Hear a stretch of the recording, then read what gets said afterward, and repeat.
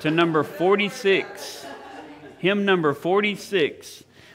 And stand with me when you find your spot as we sing all 4 verses of All Hail the Power of Jesus' Name.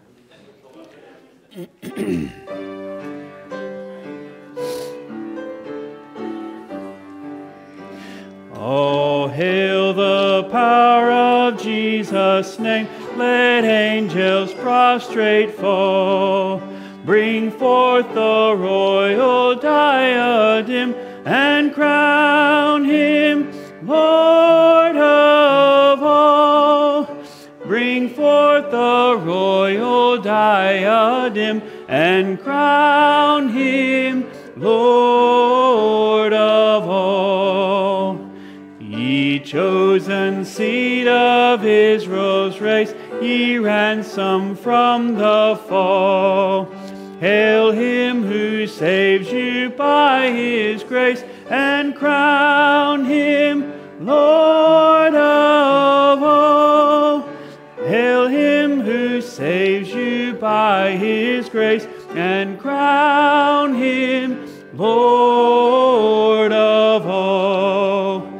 Let every kindred, every tribe on this terrestrial ball to him all majesty ascribe, and crown him Lord of all. To him all majesty ascribe, and crown him Lord of all. Oh, that with yonder sacred throng we at his feet may fall.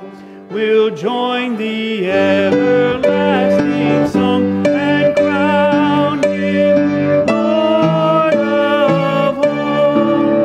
We'll join the everlasting song and crown him Lord of all. Amen. It's good to be in God's house this morning. Good to see you on this brisky, cool, chilly, cold morning. It's good to be in God's house today. Good to see you. Brother Charles, how about pray for us, brother? Heavenly Father, we do thank you for this time to come and crown you King of Kings. Yes. We just thank you for this day that we're here. The ones that are not here, Father, we just ask you to be with them and bring them back to us. The ones that are online, Father, that they'll get a blessing out of the service today. Father, just be with us as we sing these songs and hear the message today, Father. Be to lift our hearts and be able to tell people about you, Father. We pray in your name. Amen. Amen. Amen. All right, y'all be seated. Go ahead and get a little preliminaries and things out of the way this morning. Y'all got a lot of people on the prayer list morning. We went over that in Sunday school this morning. Be faithful to pray for those. I will mention, Colton and Multis will be going to the oncologist tomorrow again after the results last week, that there's still cancer there, to set up his attack plan or approach plan. We might call it, be praying for him, that everything go well. And as Brother Bryant said it well in Sunday school this morning, that ever how the Lord takes care of it, that it's a way that everybody stands back and says, wow, what a God. And I just tell you, behind the scenes, it's absolutely amazing the things that God's done that's not known public. And it's just, he's already worked in such an amazing way. But remember that, got a good report on Brother Wayne Giles last week. Praise the Lord for that. And then Brother Charles will be going Wednesday to an appointment, have some little things done to his face there. So be praying for him and all, that everything goes well and get things taken care of real quick there and not have to linger there and all. But let's remember to pray for all these on our prayer list. Y'all got a lot of different ones. Let me say, I've got a couple of announcements that's not in the bulletin. Before I do that, Brother Justin, y'all put that picture up. We got all but one spindle yesterday, and it's not in the picture. Yeah, it is. It is too. See the snaggle tooth? I need the little laser pointer, but see if I can do this. Yeah, hold me up there. See up in this picture here, the little snaggle tooth, the one spindle missing. Why did you get that in the picture? Yeah, I should have started that spindle and put it on that side, shouldn't I? Hit me back. But anyway, Praise the Lord for that. Thank you that gave and some was able to help. I apologize. That's a project that I would rather have got more people involved in the legwork of it, particularly some of you young bucks sitting up there. But it was hard, and we did have a time that some came one time, but most time it was my schedule and his schedule when we worked out together that we could, you know, hey, let's go over in the morning and go work 2 or 3 hours, or we'd stop by in the afternoons each sometimes and all. So I apologize we didn't get more people involved with it, but a lot of you gave toward it and all, and it's a blessing. And they've just been so thankful and appreciative. And Ernie's a pretty good cook, by the way. But anyway, appreciate all y'all giving towards that. And we just praise the Lord for being able to take care of that project to help them out and all. But as far as a couple other things, not in your bulletin, the 29th will be a 5th Sunday. We'll do the Lord's Supper during the AM service. And then the night service will be the 5th Sunday singing service. We'll have more of a singing service that night. And then the 18th of February, the 14th is Valentine's Day. The 18th we're going to have a sweetheart banquet in our fellowship hall over here. And more of that, as far as when we put that together and have more details of that, we'll let you know more details coming up with that. But probably around 5 o'clock on the 18th, go ahead and write that on the calendar. I'm pretty sure it'll be 5 o'clock on the 18th. We don't have the menu yet, but we almost got the menu worked out, hadn't we? But I'm looking forward to that, and we'll play some games and things. Yes, ma'am? We have to have a sweetheart to attend.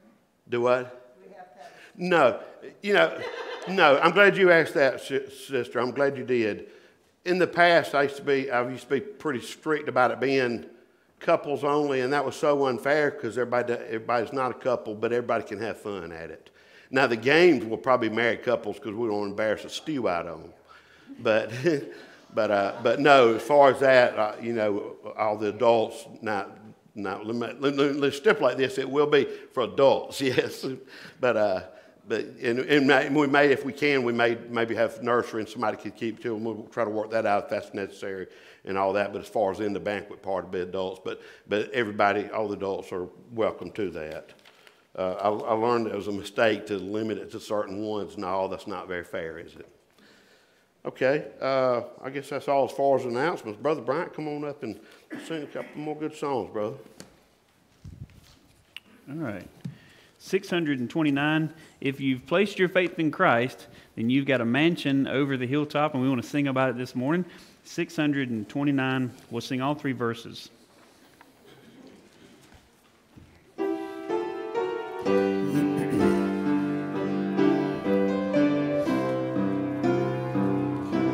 I'm satisfied with just a cottage below, a little silver and a little gold. But in that city where the ransom will shine, I want a gold one, that silver line. I've got a mansion just over the hilltop, in that bright land where we'll never grow old. And someday yonder we will never more wander, but walk the streets that are pure as gold. Though often tempted, tormented and tested, and like the prophet, my pillow a stone. And though I find here no permanent dwelling, I know He'll give me a mansion my own. I've got a mansion just over the hilltop, in that bright land where we'll never grow old. And someday yonder we will never more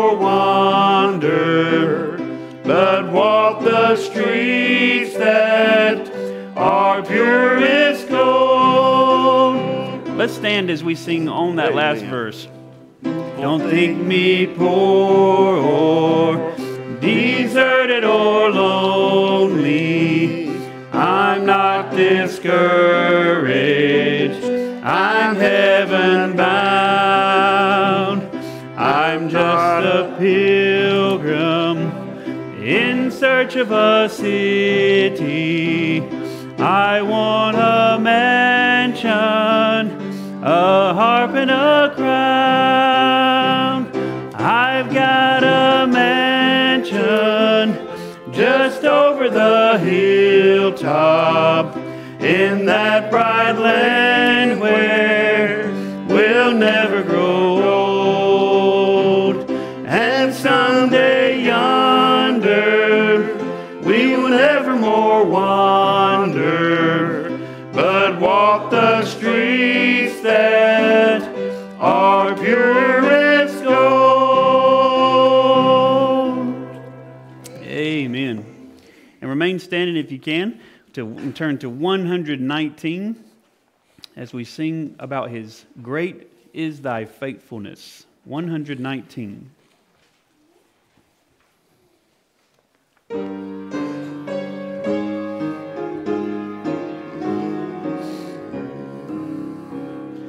Great is thy faithfulness, O God my Father. There is no shadow of turning with thee.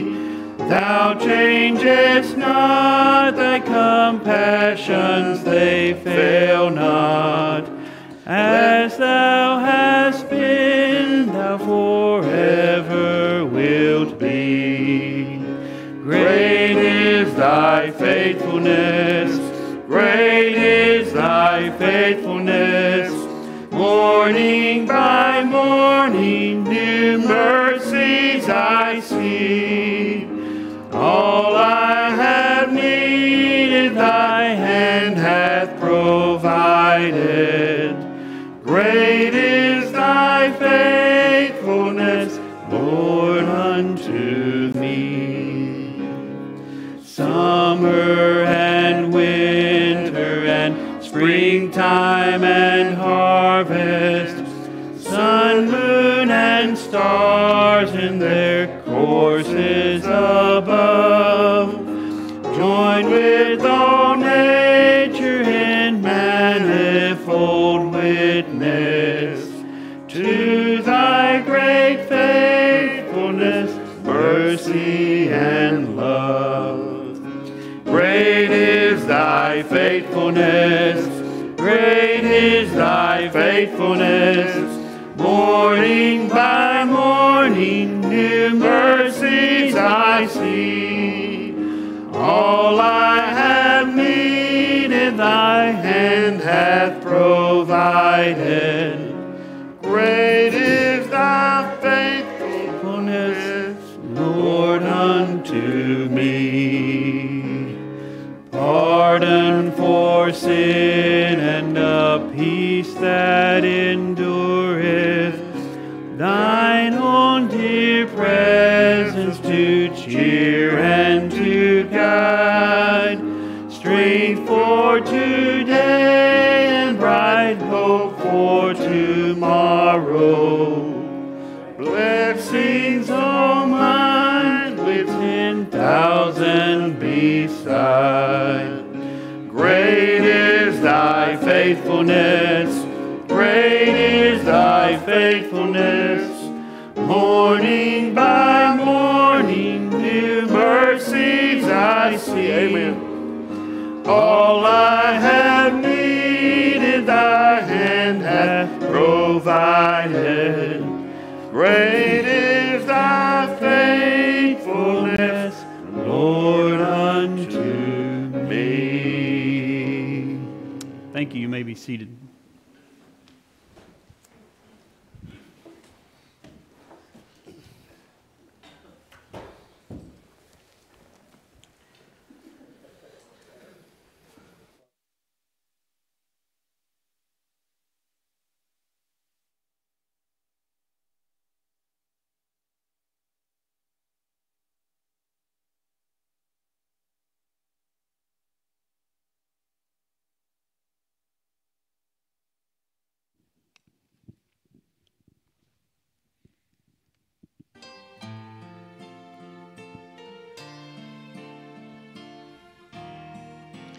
just an old rejected relic on the auction block.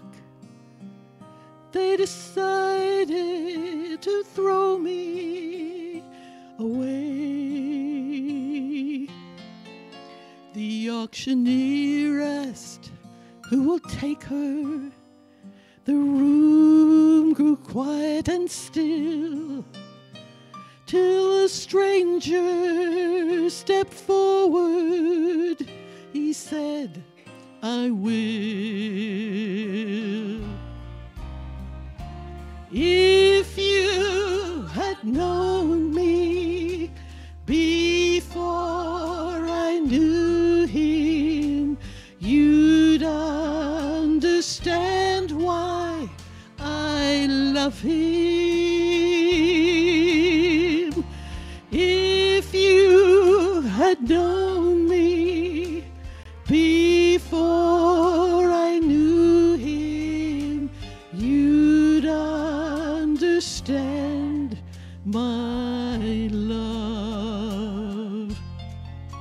I hadn't much to offer, just heartaches and fear, and a life that was filled with despair.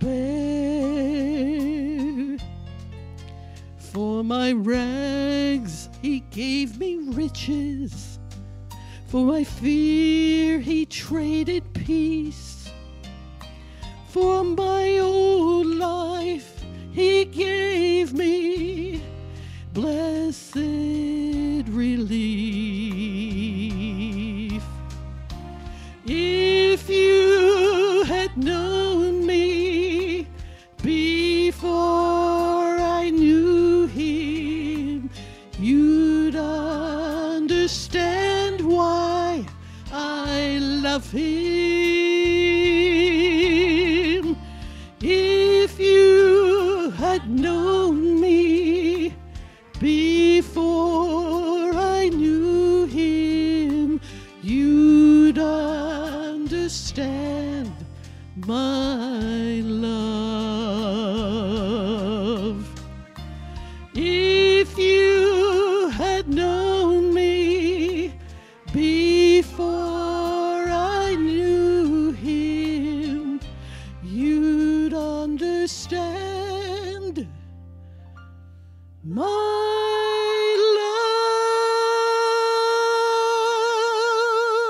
love.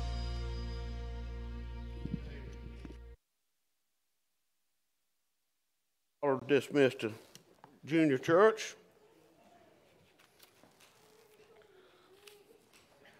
Thank you, Miss Kathy.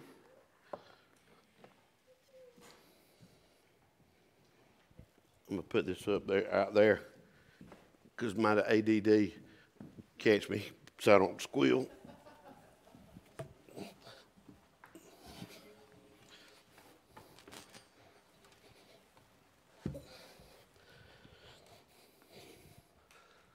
I've been sitting there trying to remember what I'm trying to say, and all I'll see is that speaker. I'll take your Bibles this morning, turn to the book of Acts, to chapter 3.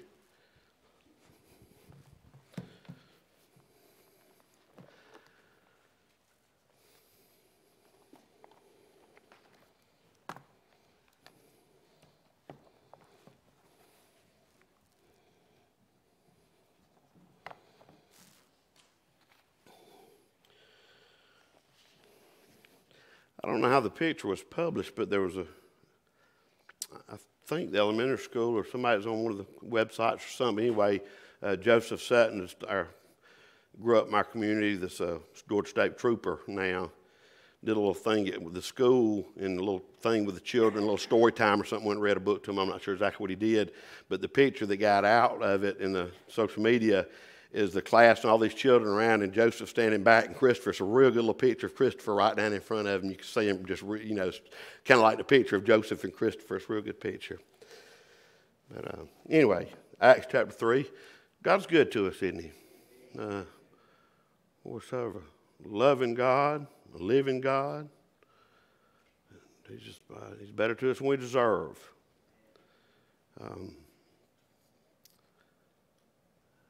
I've not forgot that I've mentioned to you some things for the year, but I've been studying and reading on the subject, and I want to do it better. But on the subject of worship, I've just really been seeking the Lord's face concerning that for the church, for vision for the church. Now, when I say worship, I'm not just talking about singing or raising your hand, not those things, but the heart and the things that our thought life and everything that involves true worship that spills over into the other aspects of our life. But worship's a much bigger Bible truth than the songs we sing before I preach. That is worship, should be worship, but worship is a life. Worship is an attitude of the heart. And I'm excited about it as I put more together and I'm able to share it with you and preach on the subject more and all. But just be praying for me concerning that. In Acts chapter 3, stand with me if you would.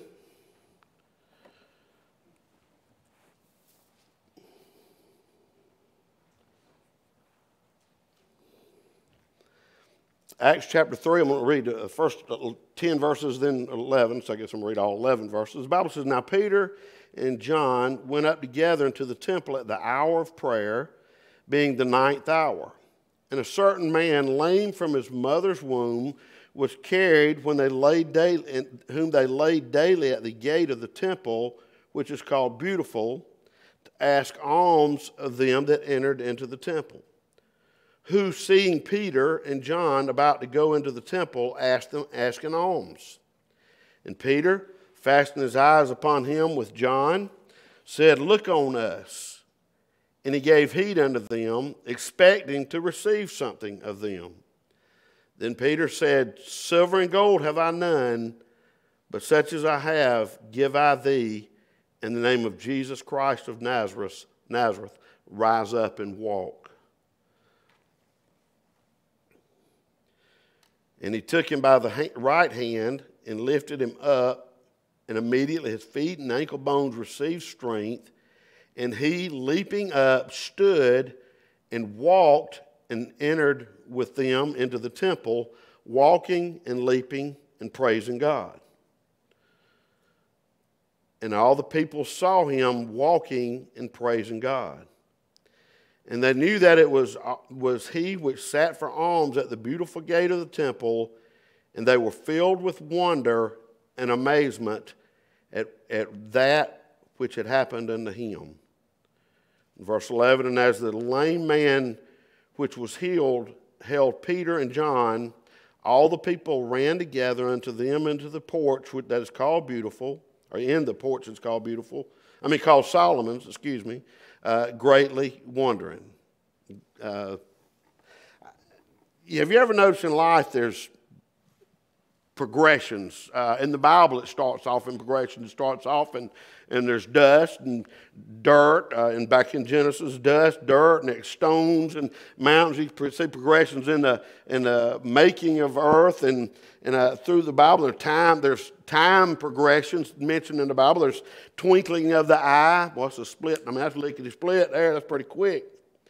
There's the moment, which is quick. The hour, the day. A watch. We have the watches in the Bible. They're split up in watches. There's days, weeks, months, seasons, year, millennial, and eternity. So about everything we do, a lot of things we do in life is in progressions.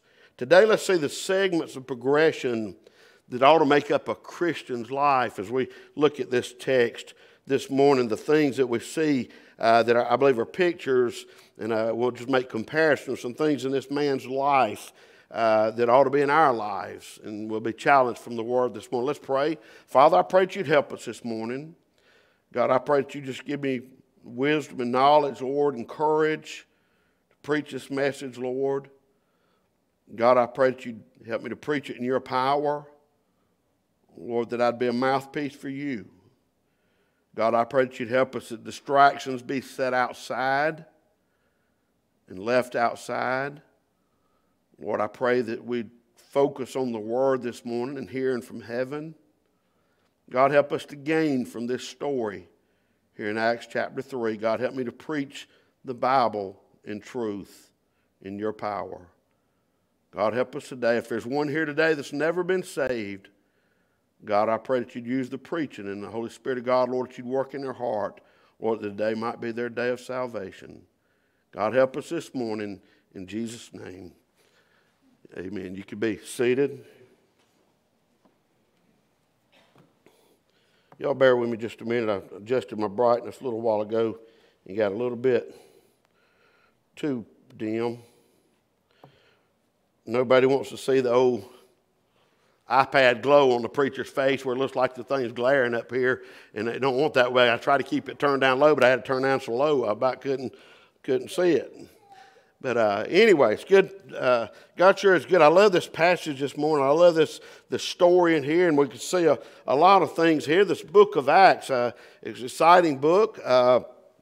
It's been said that the book of Acts is a guide to missions.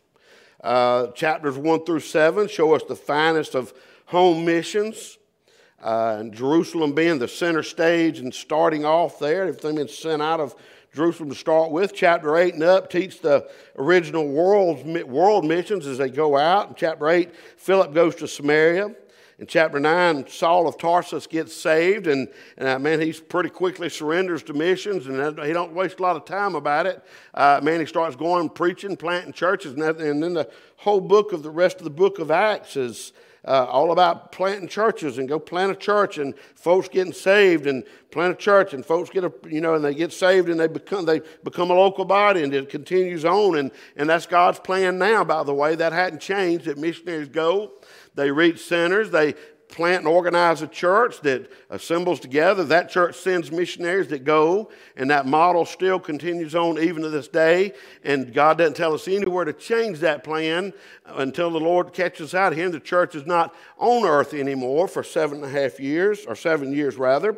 So that's still God's plan. I'm thankful for our missionaries and those that are home missions and those that are worldwide missions that are preaching the gospel or planting churches. Now, I know some missionaries are helps type missionaries. Some are do work with deaf and have specific callings that aren't necessarily church planting, but either way about it, they're involved in assisting and coming alongside and helping local churches, even if they're not planting local churches. But true Bible missions has got to involve local church some kind of way, sent out of local church, responsible, and his authority is his local church, and then their work should be to plant and assist local churches. But we see that in the book of Acts.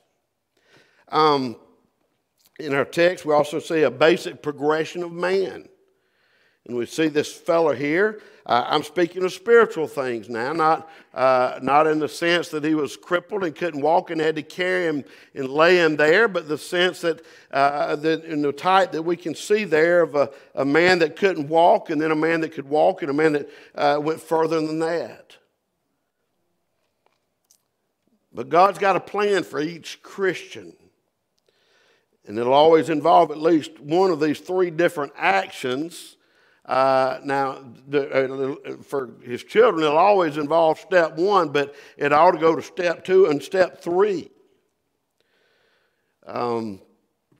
Let's just move on along here, but only when we're following along the things I'll talk about this morning will the Great Commission be fulfilled. We've got to be taking these steps of growth as Christians, or there's no Great Commission being taken up. Nobody active and faithful, sharing the gospel, preaching the word, doing those things that involve folks getting saved and discipled and growing, that they would do the same thing.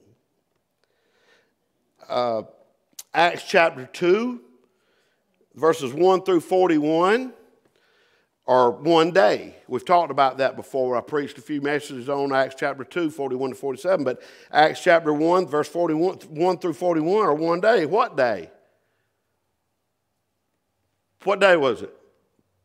Pentecost. 50 after death, burial, and resurrection. He met with them. He empowered the church, and the Spirit came out, and we became the Spirit-filled believers that we are now. I mean, not Spirit-filled necessarily, but Spirit-indwelt believers from that day on, and the power of the Spirit being available to the local church ministries to serve Him. Acts 2, verses 42 to 47 involve many days. We don't know exactly how many, but I suppose a few months. But then this one day on Acts chapter 3, we start off, and in verse 1 again it says, Now Peter and John went up together into the temple at the hour of prayer, being the 9th hour. Now, the 9th hour, what would that be? The Jewish hour was started at sunrise, and keep in mind, there's different time frames. There's the historical Jewish time, and then there's the time in different settings in the New Testament of the times and the watches. And then there was the Old Testament that had different watches, I should have said, and there's some difference in the New Testament. But in the time I'm speaking of here, the day started at 6 o'clock in the morning, which was what they considered daylight. They didn't have daylight savings times, did they?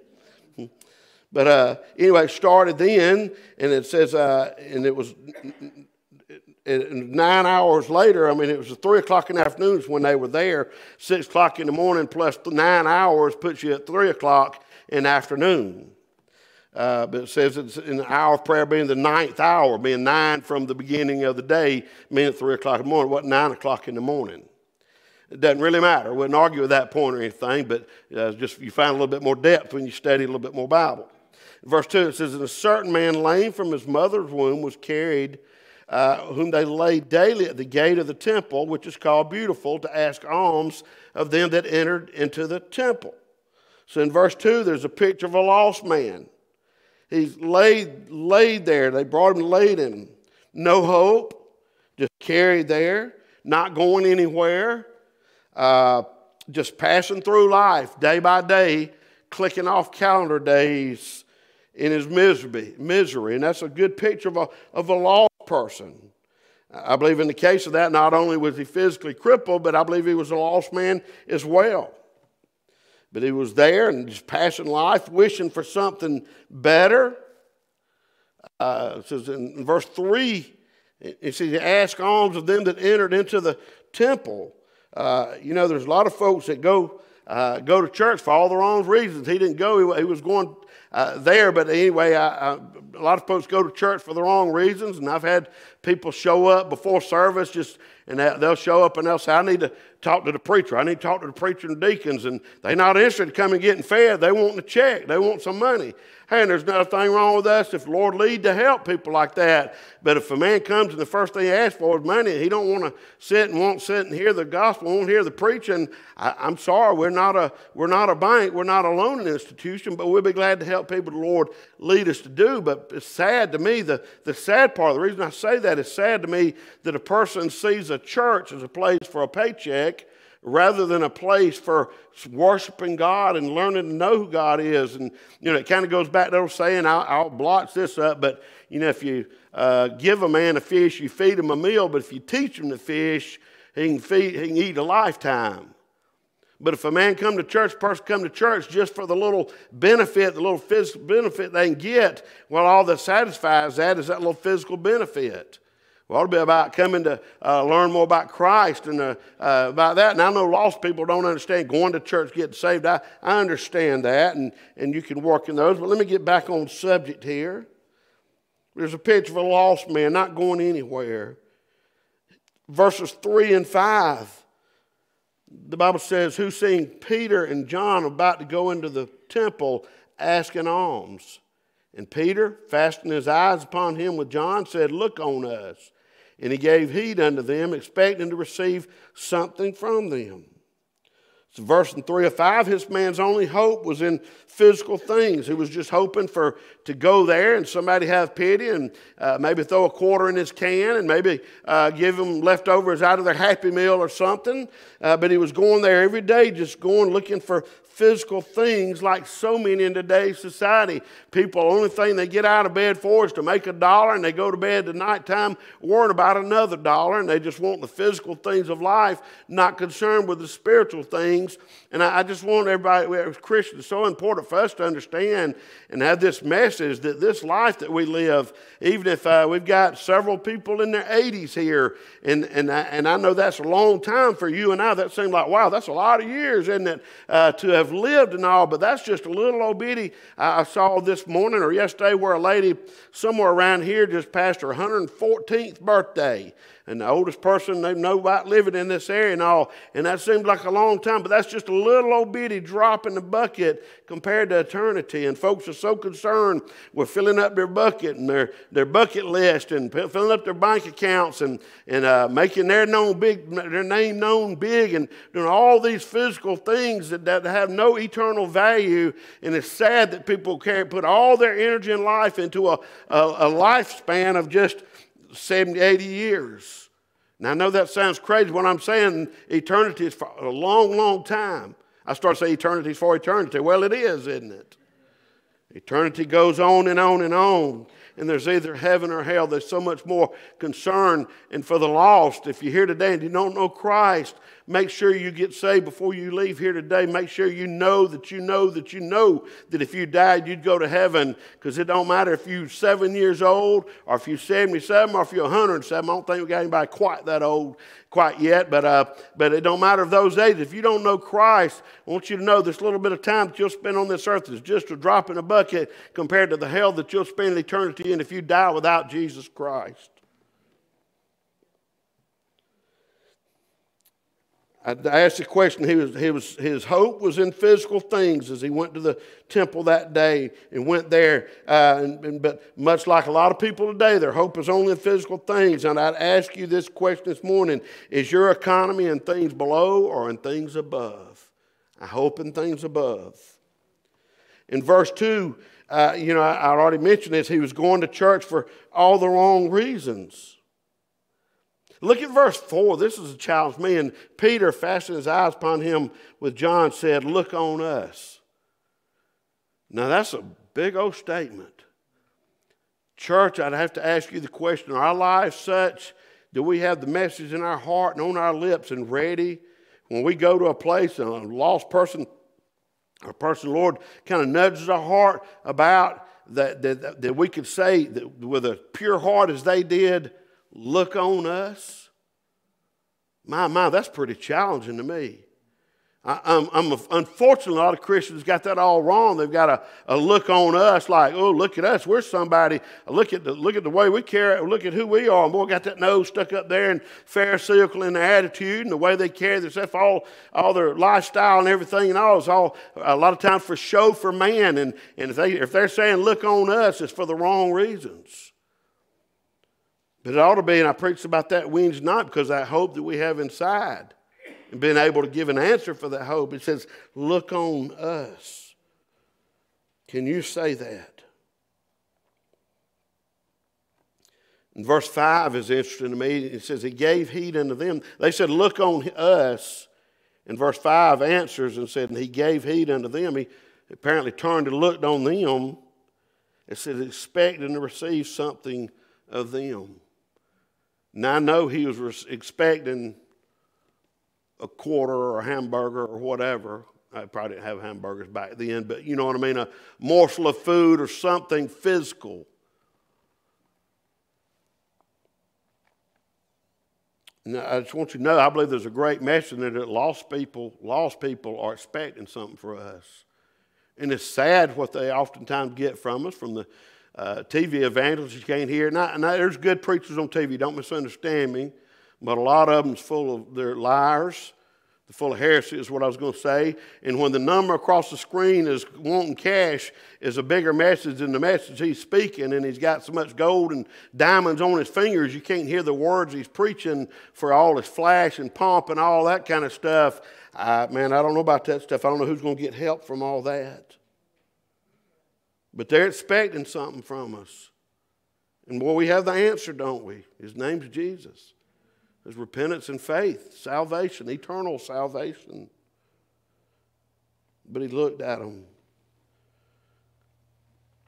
In verse 6, it says, then Peter said, silver and gold have I none, but such as I have give I thee. In the name of Jesus Christ of Nazareth, rise up and walk. That's a big old verse right there towards missions and towards soul winning and sharing the gospel. Then Peter said, silver and gold have I none, but listen to this, but such as I have, give I thee. In the name of Jesus Christ of Nazareth, rise up and walk. Let me say something. We didn't get saved to bite our tongue and never share the gospel. I've mentioned this. I mentioned, I think, Wednesday night. We've got the bread. We've got the water. We've got the goods. I'm talking about we've got the glorious light of the gospel inside us. That light, we've been enlightened. How sad for us not to share the bread. The news. I was at a missions revival years ago. Brother Barker, Alan Barker, I think, was preaching, and he passed out. Well, I remember two different things had to do with bread, but he's preaching on bread and passing out the bread. And he had a slice of light bread. Every one of them in a little baggy Ziploc bag. And before the service, he went around and passed out everybody in there a piece of light bread. And he preached on that thought, how sad for us to all have bread, and there's people starving, and we got the bread. But he wasn't talking about starving in their bellies, talking about starving in their hearts.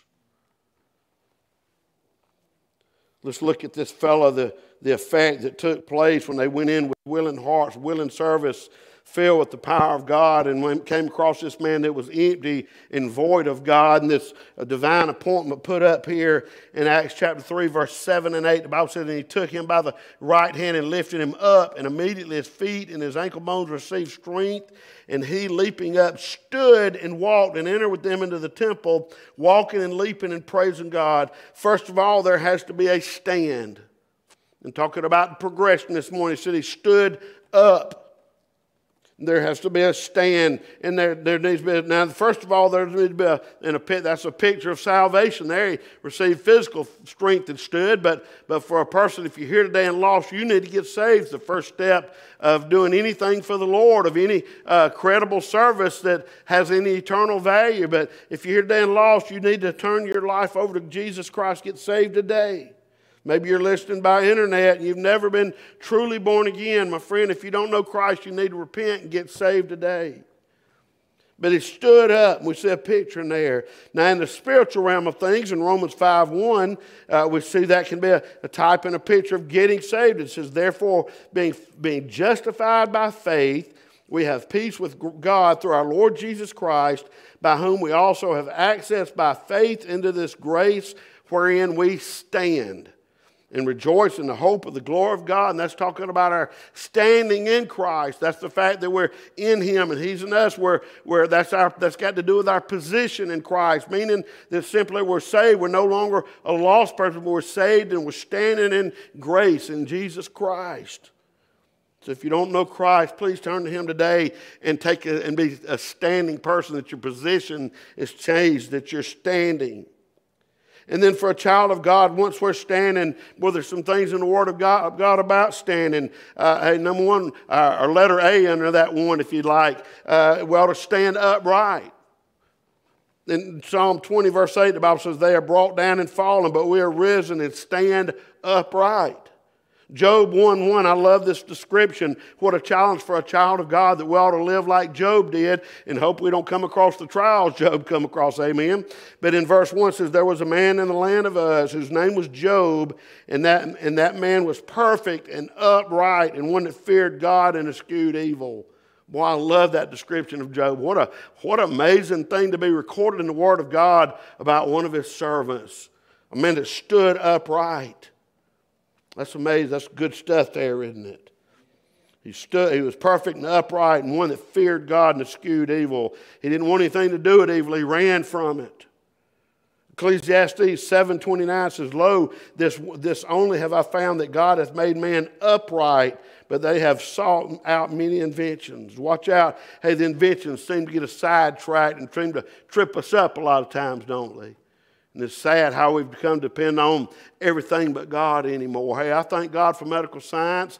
I thank God for automobiles. I thank God for air conditioners. This morning, I was very thankful for the heater in that automobile, wasn't you? But I'm going to tell you what, we get so dependent on technology and inventions and all such as that. Well, I'm going to tell you what, there ain't nothing like the sweet blood of Jesus Christ, cleansed from sin, and the grace of God give us strength to walk on. Hey, to just continue on, just to stand strong and stand firm. We ought to stand upright. We ought to stand on letter B, on solid ground. Hebrews 2:1, the Bible says, therefore we ought to give the more earnest heed to the things which we have heard, lest any time we should let them slip. I ought to stand on solid ground. I'm talking about stand on the Word of God, on the solid foundation, not a foundation built on sand, but on the solid rock of Jesus Christ.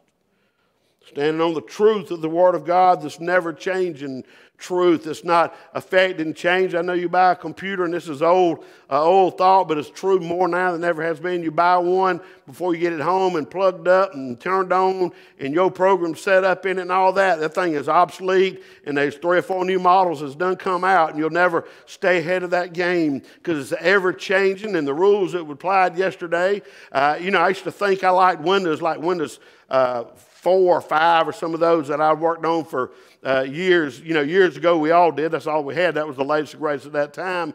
And I'd get used to it, and I'd get a new computer that had 10 in it or 11 or 8 or something. Man, got all that extra stuff in there, and I couldn't stand it, boy. But after I use it about a year, you don't realize you get used to it, and then you go open your old computer to look something up, and it's got Windows, one of them old programs in it, 3 or 4 or something like that. You think, man, that thing's obsolete. Y'all know what I'm talking about? Y'all ever done that before? You think, where's that other button, that little quick button to make up my mistakes and all? Them new ones help you out a little bit if you're smart enough to use them. And therefore I struggle. But I'm just saying, it's ever-changing world. The words, this is a whole nother mess. I don't get deep in it, but the words we used, this world is making a mess of our language. And the words and things, and I'm not just talking about because of the sake of the word. I'm talking about because of the sake of truth. Marriage doesn't mean marriage anymore like God meant. Holy doesn't mean holy like God meant. Saved doesn't mean saved like God means. There's a lot of words that the world has changed, and they're shifting, saying we need to stand on solid ground. Hey, Exodus, and that kind of leads us to the third letter C under number 1 there. Hey, we need to stand on holy ground. God's called us to holiness. When He saved us, He expects us to live holy lives. I'm not talking about sinless perfection. You ain't gonna until we see Him. But His desire is for us to desire to walk in holiness. He told Moses, draw not nigh hither, put off thy shoes from off thy feet, for the place whereon thou standest is holy ground. And in the presence of God, I know I'm using that as a springboard for that thought, but he was in the presence of God. It was the holy ground. And we as children, born again children of God, that's before the cross. Think about us. We know what was endured for our salvation. We know what the price that was paid to pay for it, and the commands of God that we'd walk in, that we'd be holy people. And on this side of Calvary, looking back in the presence of God Almighty, man, I'm getting so much into that thought of worship when I say these things, but in the thought of being in the presence of God Almighty, it ought to be an attitude and a spirit in our hearts of holy ground, walking on that we're always in holy ground because we're always in His presence. And we ought to desire to live a life of holiness.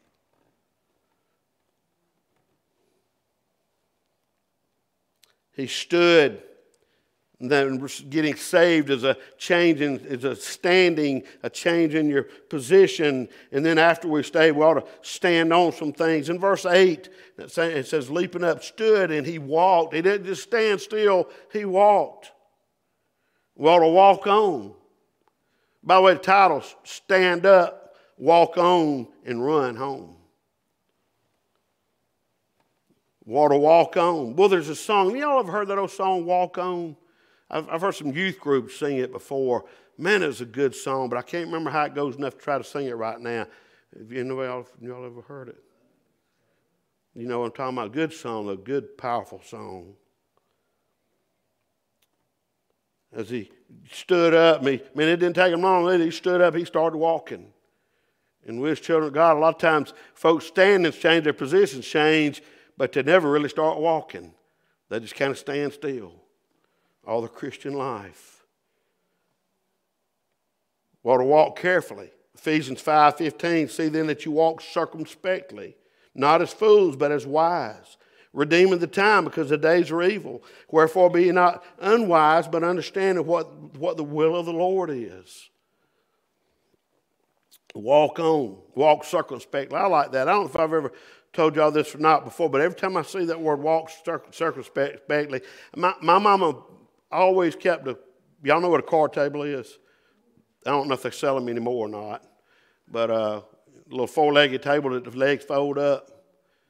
Well, I guess the originals probably didn't fold up. That probably came around my generation. Probably used to be just solid tables back a long time ago.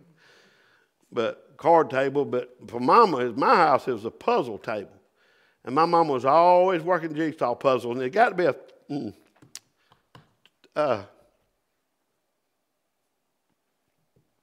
a big thing with the grandchildren. Mom would have old puzzle working, and you know the box over here. I never thought about it. I wish I'd thought about it. Sometimes just get a couple of pieces of that puzzle, I'd put them in a Ziploc bag and hide them somewhere. You know, and then after she got it put together and say, Mom, are you looking for these? I traded these for that whooping I was going to get. But she'd have a half-finished puzzle, and it got to be a big deal with the grandchildren. I mean, whoever came to her house would just sit down and work the puzzle a while. But I said that to say, I went down memory lane. Sorry about that. I said that to say that, but we always also had old kitty cats. When I was a little boy, I seen a pile of kittens be born, and I better keep on because I'm thinking about little tricks we used to play on them kittens and all that kind of stuff. You'd be surprised how fast a kitten can slide on a hardwood floor, though. You'd be surprised. But I was always amazed, though a cat could run, he'd jump up on that table and walk across that table and not move a puzzle piece. I mean, just something about the way a cat walked. And I've always thought about that they walked circumspectly. They didn't just kick their feet all around and move. A puppy, now, if a puppy got on the table, that puzzle's gone. Put it back in the box, start over. But a cat's different. But a Christian in our walk, we ought to walk circumspectly, being real careful where we put our feet down, where we put our heart down, where we put our thought life down at. We ought to be careful as we walk this walk. We ought to walk on. Not only walk carefully, walk in truth. I already mentioned that a while ago. Psalm 86:11, teach me thy way, O Lord. I will walk in thy truth. Unite my heart to fear thy name. Wow. Unite my heart to fear thy name. Hey, another thing we need to do, let us see into that. In Amos chapter 3, verse 3, the Bible says, can two walk together except they be agreed? We ought to walk together, hadn't we? Boy, it's sad, and it's so easy. The devil will take the least thing, the least difference of opinions, or I don't want to use the word attitude here, but personality would be a better word. But the least of these things, the devil will take those and take a molehill and turn it into a stone mountain and bigger in a local church. And isn't it sad? But we've got to walk together. Now, I know there's other groups of Christians, and I don't want to hang out here long. I know there's what we call denominations. I don't believe God meant for it to be that way, but there's folks that teach all kind of things.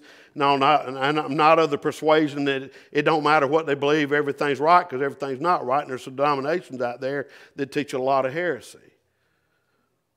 But as long as they're teaching salvation by faith and faith alone through the blood of Jesus Christ, we're on the same team. We may not, I don't fellowship with somebody who's got some little errors that I would declare unbiblical and all that. That don't mean I don't love them. That don't mean we're not on the same team. That don't mean I won't stand with them in the areas of religious liberty. And there's certain areas I stand for. If we go with a march against abortion out in the Capitol, I'll march right along beside a Catholic or a Mormon or whatever in that area.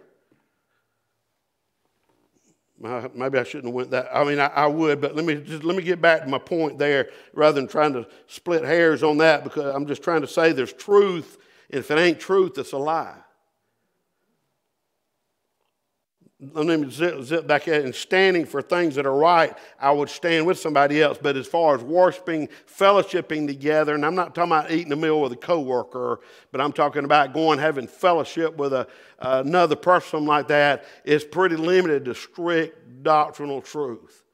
I don't hang around heretics. I'm talking about as far as fellowship. They ain't getting in this pulpit. They welcome to visit and come and learn truth. But church, let me get back to the point.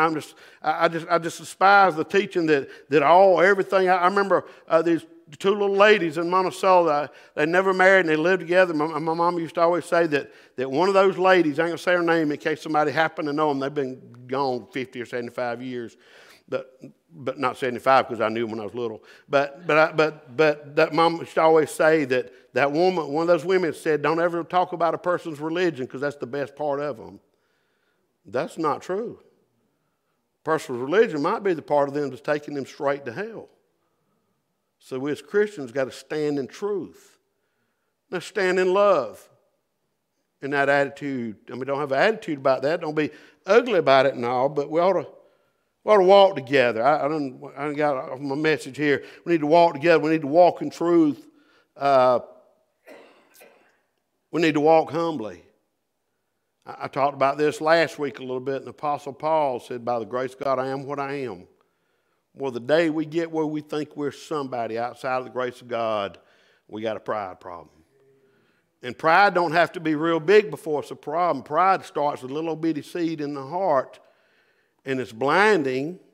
I love preaching on pride because it's so blinding that people who are suffering with pride and dealing with the sin of pride in their lives, the pride itself hides pride, and prideful people don't know they're prideful a lot of times, and there's false humility that makes them think they're not prideful, and we can be bitten by the bug and poison of pride quickly.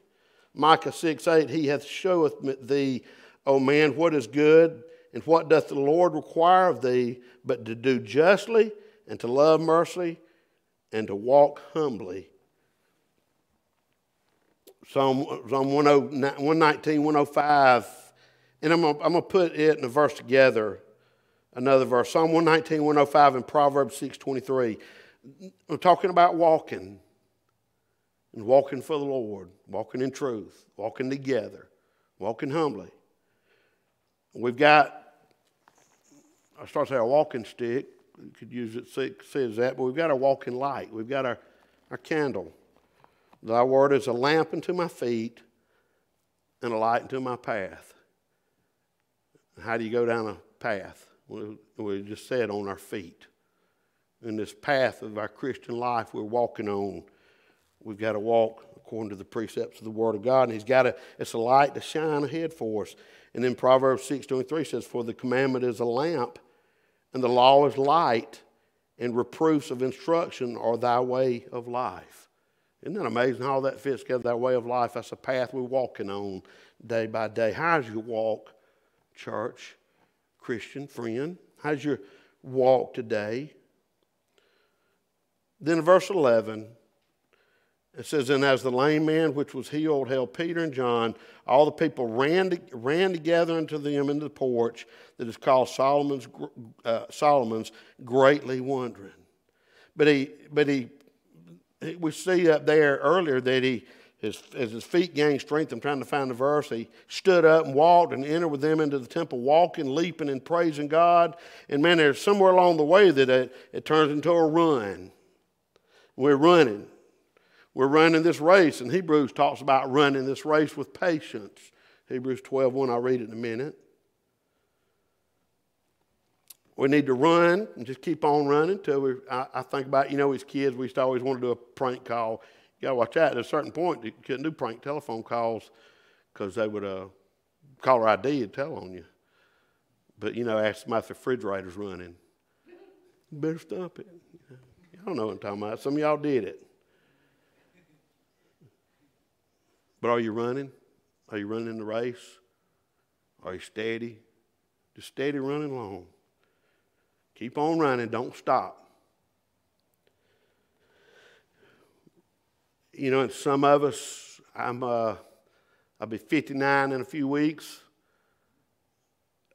it seemed like this last 20 pounds I've gained has slowed my run down tremendously, but I used to still take off and run here and there and run about. I need to get back to running a little bit.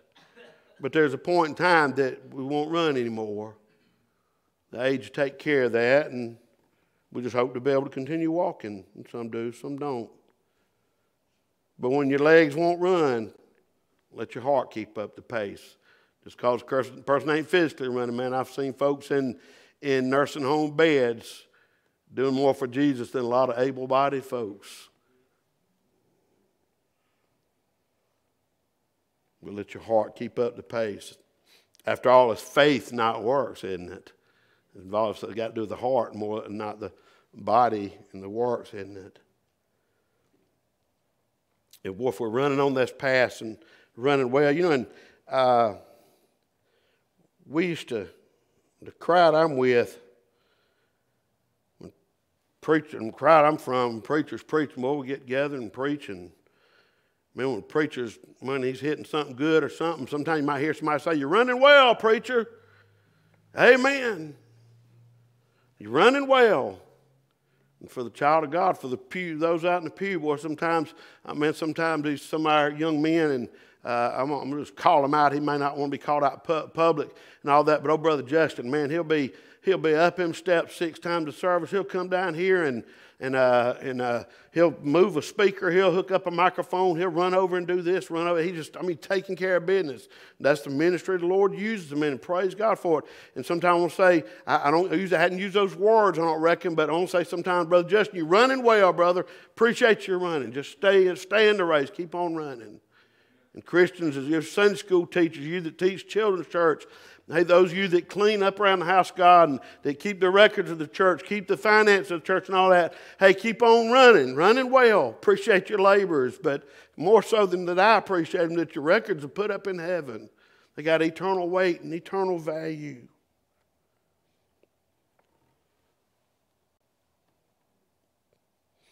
One day in Matthew 25:21 it says, "Well done, thou good and faithful servant. Thou hast been faithful over a few things. I'll make thee rule over many things. Enter thou into the joy of the Lord." Those sweet words of the Lord for those that ran well. Proverbs 32, verse 7, "Whatever endeavor you do for the Lord, run like a Chevy, don't quit like a Ford." You didn't catch that Proverbs 32, verse 7? I said that just a little humor to get your attention there, but Lord would have us to continue. First of all, are you standing? Do you know Christ your Savior? How about if you come forward with an invitation song this morning? Brother Charles, if you come up maybe, and we'll have verse 2 this morning of a song. Do you know Christ your Savior? Is your position, do you know Christ? Have you been saved? Is your position standing by grace in Christ? Christian, are you walking truthfully, walking faithfully? Are you running well? Are you continuing in the race? I said I'd read Hebrews 12:1, "Wherefore seeing you also compassed about so great a cloud of witnesses, let us lay aside every weight and the sin which doth so easily beset us. Let us run with patience the race that is set before us." We got a crazy race. If there ever was such a true statement as a rat race, we in it, ain't we? We need to keep on running with our eyes on Jesus. What do you need to do this morning? Are you saved? Do you know Christ your Savior? What song, brothers? 476. Amen. What do you need to do today? Are you saved? Are you walking faithfully? Are you staying in the race? What do you need to do today? To Jesus I surrender all, to Him I freely give. I will ever love and trust Him, in His presence daily live.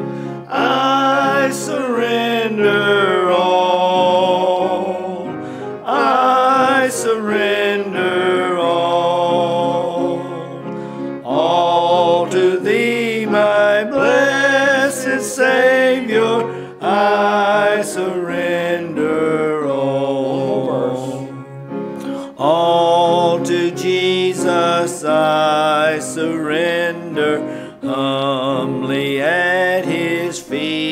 I bow, worldly pleasures all forsaken. Take me, Jesus, take me now. I surrender all. I surrender all to Thee, my blessed Savior. I surrender all.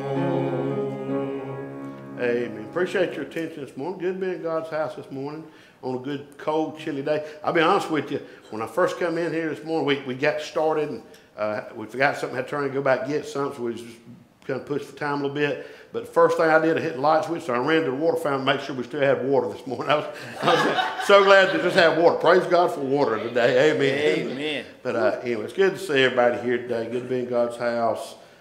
Tell somebody about Jesus. Invite somebody to Hartson Baptist Church. And just keep on running well. There's great reward at the end of the race, I promise you. More than my promise, according to the Word of God. Brother Wayne, how about dismissing a word of prayer, if you would, please? Yes, sir. Dear Lord, we thank you and praise you. Be able to hear the gospel preached. Thank you so much for your love. Your love for us, that you love us so much that you sent your precious Son to die for us on the cross. Pray that the Holy Spirit would touch hearts and open eyes and hearts and minds to see that we're all sinners and that we all have need of salvation through Jesus' sacrifice on the cross for us. Pray, let us all go out, and if we don't say a word of it, let others see our light shine before us. Yes. That others can see the Lord and the Holy Spirit in us through our actions and the way we behave and live. We praise you, thank you for another day to live. Just ask you to continue to bless us. We ask these things in Jesus' precious name.